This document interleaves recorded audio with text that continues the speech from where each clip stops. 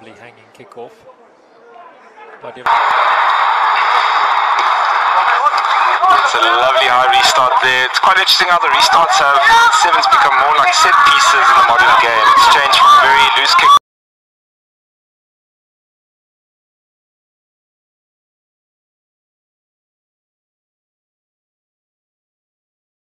Do you think Alvin's been on the series yet?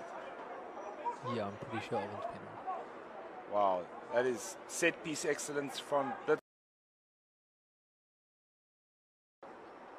It's a high kick here, contestable for Blitzboks. You look for the tap back, just not quite getting to there. Oh, Ruanal. Restart. Ruanal's going to try and tap it back here, gets a hand to it. And start climbing into those rucks and trying to counter-attack. Yeah, I mean, Kenya have been really strong at breakdown, especially against other teams. So I think if they can get back into that space and make it difficult for Blitzboks to hold on to their ball. Okay, all good so far. The protocols are extremely good. It's a really good bio bubble. Very positive, and a very big thank you to Dr. Lee Gordon, who is the lead medical officer.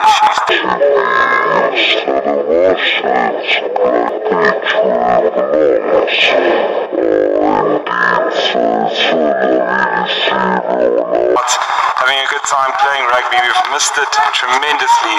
It's fantastic to be back on the pitch. Steph, we're going to get some more information out of you while we have the game undergo here.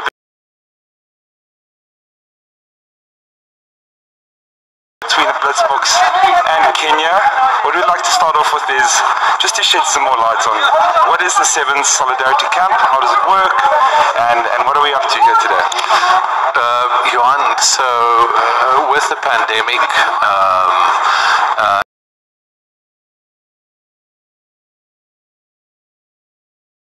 and lots of cancelled tournaments, World Rugby approached Rugby Africa and asked, would you assist the African teams in preparing for the Olympic Games, as well as for the repechage in Monaco? Rugby Africa took this request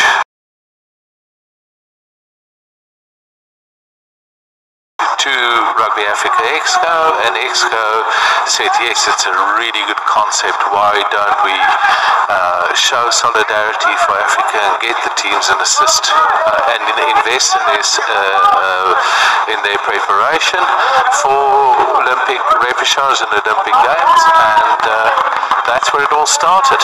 Rightly so. Thanks for that, Stephen. Also a big thank you to all the teams that complies to the strict protocols. So, Johan, let's just get back. So I veered off. Just repeat what is it? Okay, so yes. So the 3 rounds of matches today, and another 3 rounds tomorrow. We are busy recording all of this. We'll analyze this, share the analysis with the teams throughout the week. Then the 4 teams here are going into camp. Monday will be recovery day, Tuesday good rugby, and everything needed to get the Olympic program started or restarted, and the repechage time for the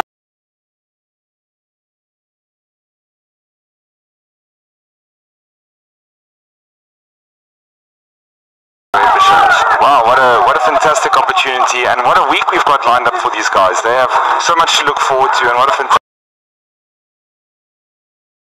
opportunity. Given the world pandemic, you know, what a and some great international rugby to some good international teams here, all doing some prep for what's happening going forward, and I think the level and the quality is going to get better and better throughout the weekend as the teams find their rhythm. Definitely, it's going to be exciting to see how teams adjust to each other. It's been a while since they've had a good run at each other. I think the last match on the circuit was Canada.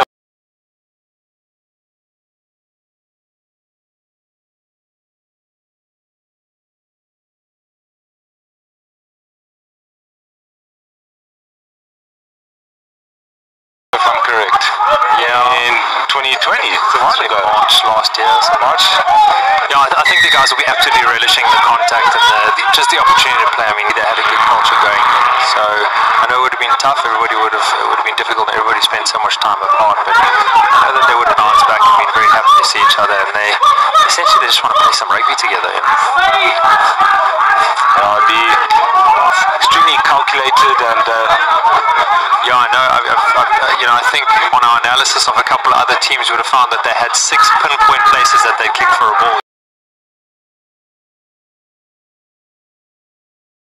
Wind's just going on your screen from left to right. He's pushing that kick off a little bit, maybe further than Kenya wanted to. Blitzboks with the ball in possession, lovely.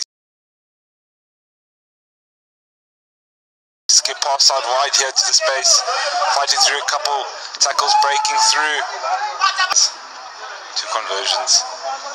Expecting this kick to sit up in the wind. It's going to make it really difficult for Kenya to field if they can get up. Blitzboks with a good slap back. It out, looking up at the opposite end, off to Nel, middle of the field, step back to the inside. Some lovely footwork there. Just held up by again for Blitzboks. That's Nel. Little step on the outside and just brought down for Selvin Davids. A lot of great balls. And here's Impy, been really strong and physical to break down. Good offload to JC Pretorius. He isn't held in that tackle. He can get up and go. Good offload. That's some really great continuity from Blitzboks early on between Impy with the restart. Looks like they're going to switch it up to the other side. Short kickoff is going to just go over the 10. Referee's happy. He's made it back. Siviwe has managed like it's a knock-on. This will be the major challenge for South Africa, is the physical encounter. Lovely little boot through, but try to fend him off, but that's good defense from Davids. He's brought down the bigger man, put on pressure, now they've got a knock-on, so Blitzboks.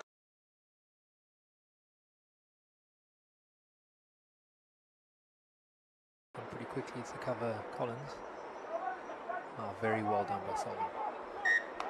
Very, very well done. Some great pressure, a bit of experience shown by him. First half, this is where that game management is going to be really crucial on how to play from this part of the game.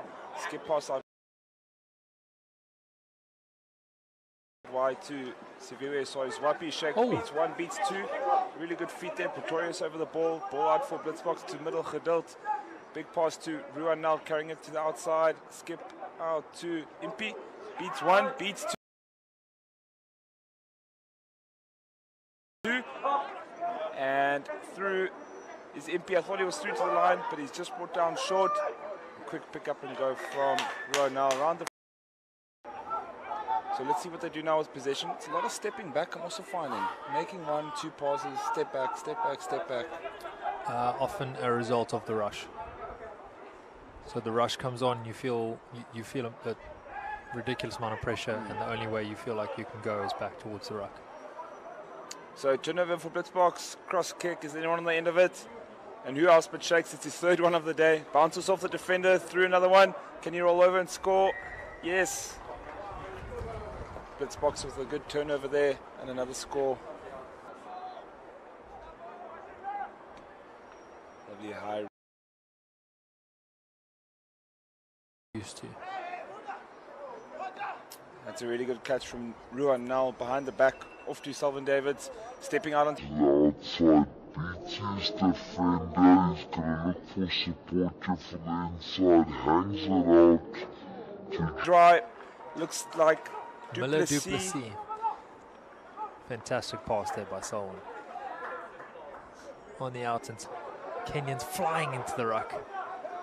Branko's brought it back to the short side of the ruck. Looking for Miller Du Plessis. He knows he's got a load of gas. Great decision by Miller.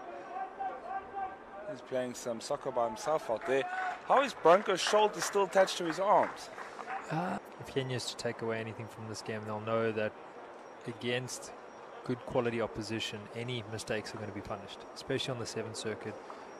You're going to get a handful of opportunities to play with the ball. When you get those opportunities, you need to play. You need to play, you need to make them count, capitalize, put some points on the board, because if you don't, like you said, South Africa or any one of the better teams is going to turn it over, they'll run the length of the field. And even if they don't run the length of the field, they're going to tire you out just because you haven't taken your shot to tire them out.